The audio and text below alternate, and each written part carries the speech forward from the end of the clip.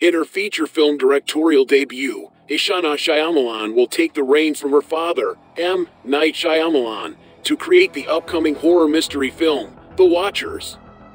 The Watchers is based on the A.M. Shine novel of the same name and will follow protagonist 28-year-old Mina as she travels the Western Irish countryside. This forest isn't charted on any map. Every car breaks down at its tree lean. Mina's is no different. Left stranded, she is forced into the dark woodland only to find a woman shouting, urging Mina to run to a concrete bunker. As the door slams behind her, the building is besieged by screams.